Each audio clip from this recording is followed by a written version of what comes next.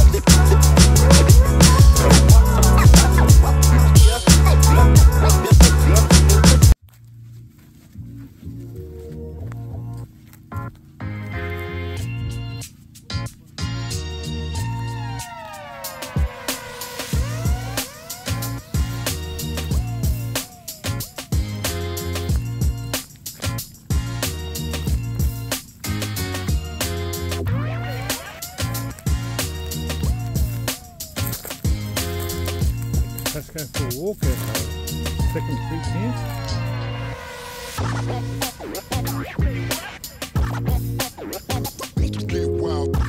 And then you want to go back inside.